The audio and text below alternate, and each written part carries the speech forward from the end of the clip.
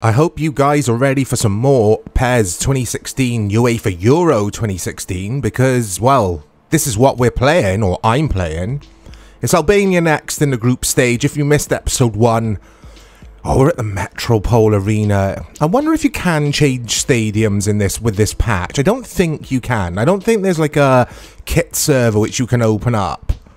No, and if you leave and come back in, we're still at the Metropole Arena. Anyway, if you missed the first episode, I beat Romania 2-1. Bit of an edgy game in the second half. This is on Superstar difficulty, and I have changed some positions around. Someone did ask in the replies, what about Griezmann on the right-hand side there, and Coleman there? So I've done just that. But we're going to stick with the same shape as the previous episode, because it did work. So maybe for this game, bring in Kabay for Pogba. Pogba was hopeless in the previous game. And yeah, Albania, it's a game we need to get 3 points in, of course, but it is in Superstar. Now, these games in Superstar are difficult. When I say these games, I mean the Fox Engine era games. I found a lot of scripting going on in that first episode. I don't like to bring up scripting because it always sounds like an excuse for not playing well, but I can kind of get away with saying it if I've won the match, and I did win that game, but I still felt a lot of scripting. And it was prevalent in PES 2016, in 2017 to an extent. It was shocking, the Superstar difficulty in PES, I think it was 2021, where the CPU would just turn into animals on Superstar. That was in Master League, though. It weren't too bad in exhibition games. But anyway, the Albania national anthem rings round the stadium here. I don't recognise any of the players, I have to say, guys. Some of these players, I was going to say have got the generic faces, but I think most of them have been updated with the patch. But anyway, yeah, I'm not too familiar with Albania as a football nation. But we all, yeah, we'll all know these players because they're household names, of course. Olivier Giroud, Payet, or Payet. Do you pronounce the T in his name? But yeah, we've got to win. We've got to win this game. And I'm quietly confident because, yeah, we beat Romania. So I think we should sneak a win here, but I don't want to get ahead of myself, of course. And if anyone did miss the previous episode, I did say at the beginning of that, and I will say it at the beginning of this. Oh, there was a generic face. There's another one. There's quite a few generic faces, actually.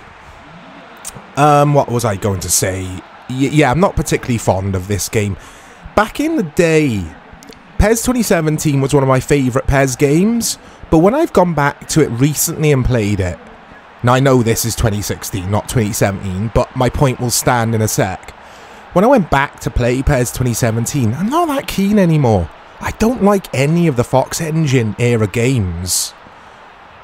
They just do not flow as well, in my opinion, of course, as the PS2 greats. Anyway, here's Kingsley Coman on the left-hand side this time. He was on the right-hand side in the previous match. Here's Dimitri Payet. It's a decent start, that. I think it's a corner.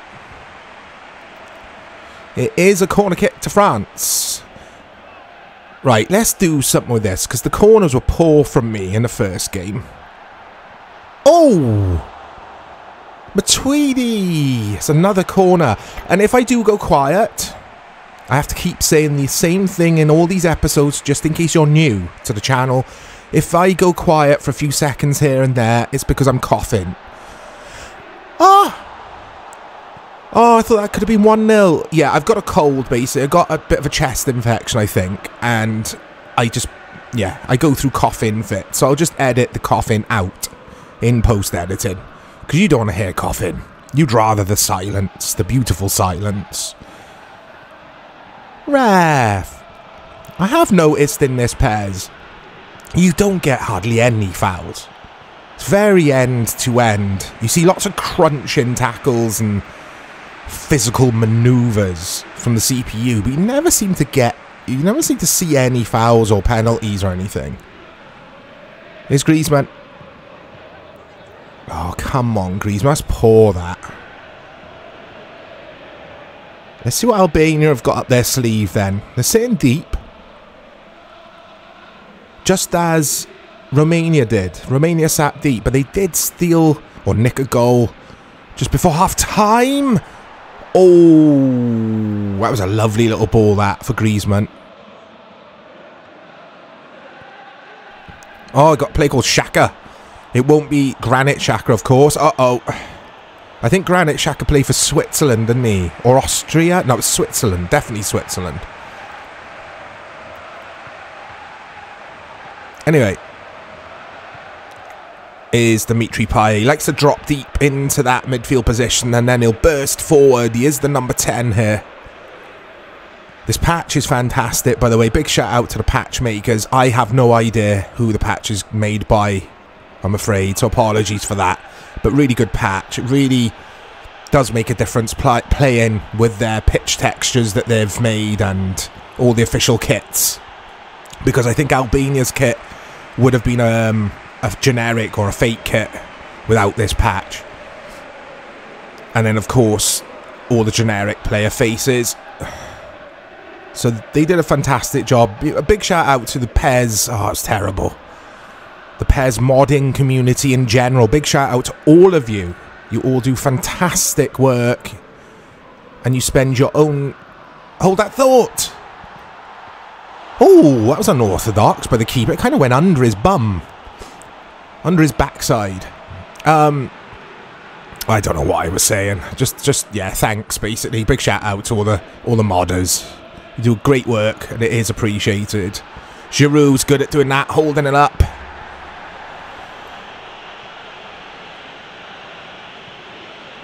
We've been a bit better in this game so far than we were at the beginning of the match against Romania. I don't know if this is a better team than Romania. I'm assuming Romania are the better team. Oh. Out. I never feel like I'm in control when I'm defending in these games. Oh, it's 1-0. It's 1-0 to Albania. Fantastic finish. I like that goal. And yeah, kind of backs up my point. It might just be a me thing, but I never feel comfortable defending in these games. To reiterate, when I say these games, I mean Fox Engine PES. I like this little... Where is it? When does it happen? Here. That. Goes onto his other foot. So you would have noticed a quick edit there, guys. My phone was ringing. It was an important call, which I had to answer. But I am back. It is 1-0 to Albania. Oh, come on. Oh, come on. I'm going to say this now, guys. I sound so dramatic and serious, don't I, when I come out with statements like that. But I am going to say it. Hold that thought. Oh, I'm making myself laugh. Here we go. Dimitri Payet. This game feels like, or my players feel like, they are trucks turning in mud. It's so stiff and clunky to play this game is. I remember now why I traded it twice. Because I bought it, twice. I bought it, traded it, then someone told me, oh, it's better now. It's had a few updates. Game's much better. I thought, oh, here we go. Because I can see that there is good here in this game. The fundamentals, what they're trying to do with it. I could see that there is a game here somewhere that could be enjoyed. But anyway, yeah, so I bought it again, got it home, installed the game and the patch, the update, played it for 10 minutes and turned it straight off and sold it again. And this is coming from someone who loves the PES games generally more than the FIFA games. It was around a time when I was playing a lot of FIFA 16, which didn't help PES, because FIFA 16 was very good despite its flaws. But anyway, here's Albania, here's Kana for his Basha, Baladja, Gashi.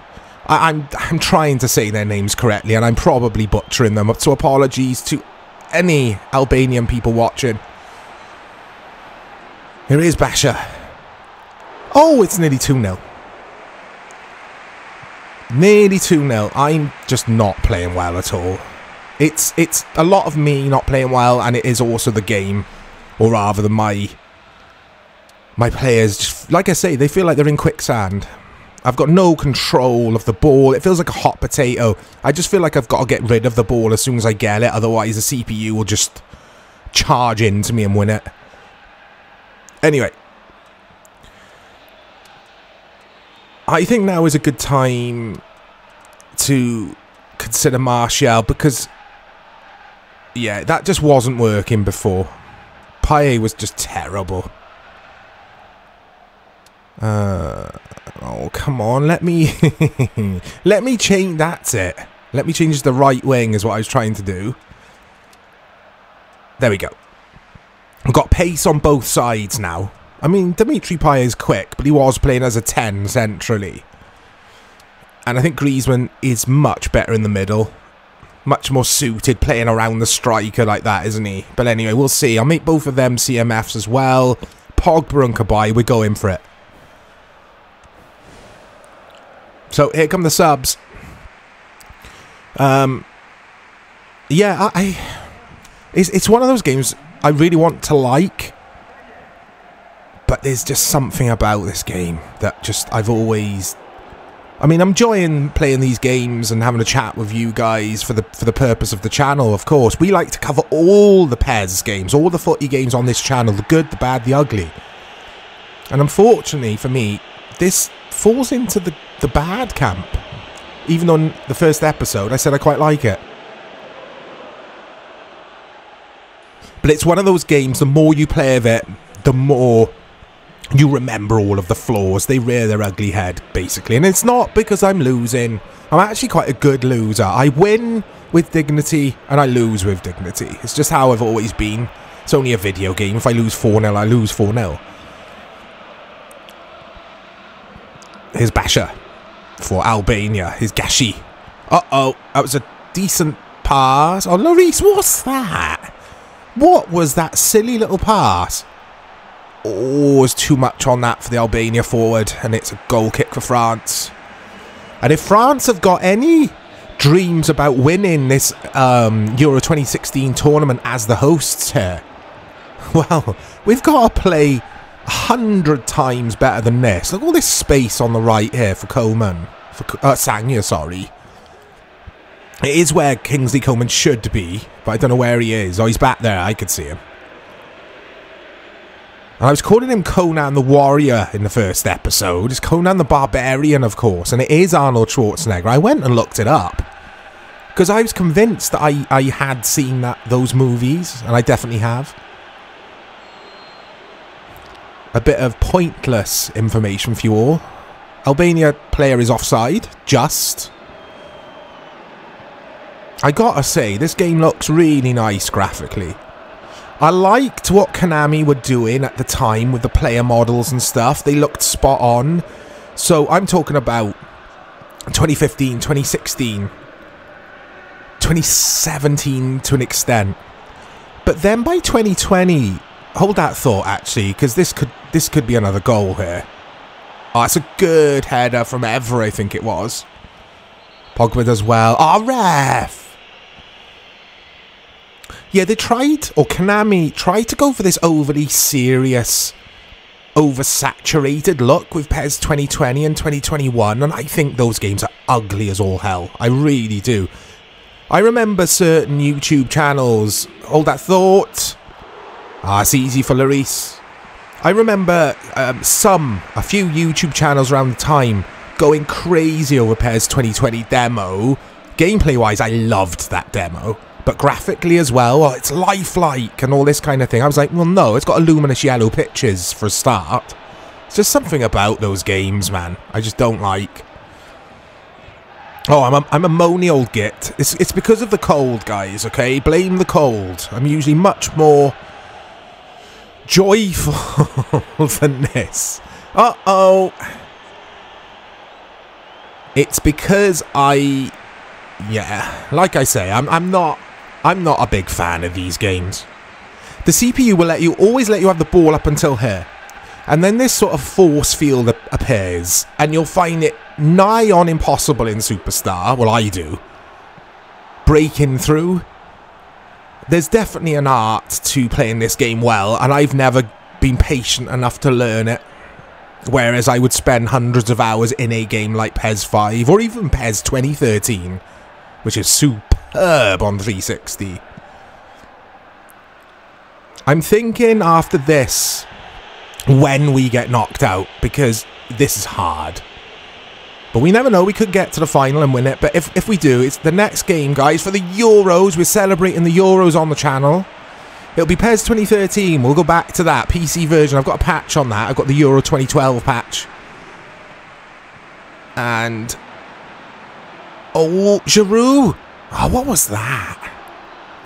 And we'll use... I don't know what team I'll use yet, guys. We'll think of a team. It was Croatia last time, and I got knocked out in the group, I think. Oh, I like that little cheeky ball. I can't get nothing going, guys. Seriously. I know I'm talking a lot, but I am focusing and concentrating. I just... yeah, I just can't seem to link my play up front at all. Everything feels so stodgy. Everything takes an age to happen for me in this era of PES. My button press seems to happen like half a second later. I just didn't like this era for PES. I didn't like it at all. Whereas FIFA around the time was Ignite engine, of course. FIFA 16, the last of the Ignite, wasn't it? So FIFA 14, 15 and 16, those were the games I would have been playing up until the release of this, and I was addicted to those FIFA games. The Holy Trinity. And then you just played this, and it felt all nice and slow. At first, it blows you away, but then you, like I said earlier, you start playing some more, you start digging around in this game, and it's a stodge fest. There you go. I'm going to trademark that. PES, the stodge fest. It just makes me want to play PES 5 or PES 6 on PS2, this does. Or PC. Anyway, it's Martial.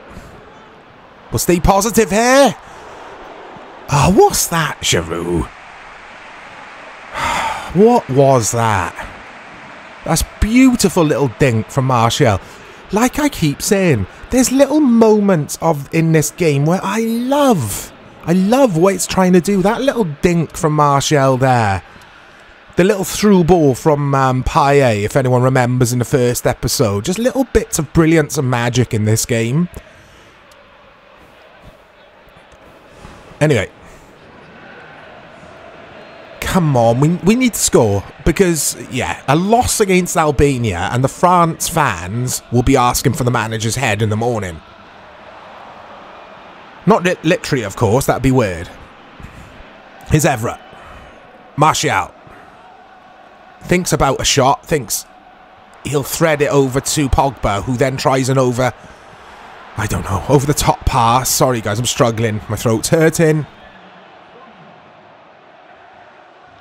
Running out of time now.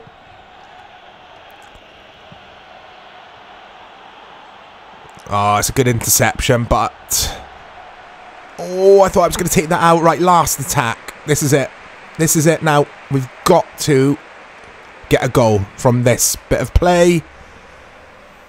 Ah, oh, dearie, dearie me. And it's full time. France 0, Albania 1. Albania deserve all 3 points. They were fantastic in defence. They looked dangerous in counter-attacks. France were hopeless. Absolutely hopeless. I was hopeless. Let's see what the group table looks like after that defeat for France. So, Romania have beaten Switzerland in the group I'm in. England have narrowly beaten Wales 1-0. Spain and Turkey draw 1-1. That's interesting. And then, I don't think there's any surprises, really. Belgium win, Italy win. So, there's the group. Look at that. Everyone's on 3 points. And England top of Group B. Germany top of Group C. Spain top of Group D. Belgium, top of Group E. And Portugal are top of Group F. So I hope you've enjoyed that episode. It was bad. I know it was bad, guys. We'll try our best, or I will try my damnedest to beat Switzerland. I like to think about that then. Switzerland in the last game, last group match. I'll speak to you all soon.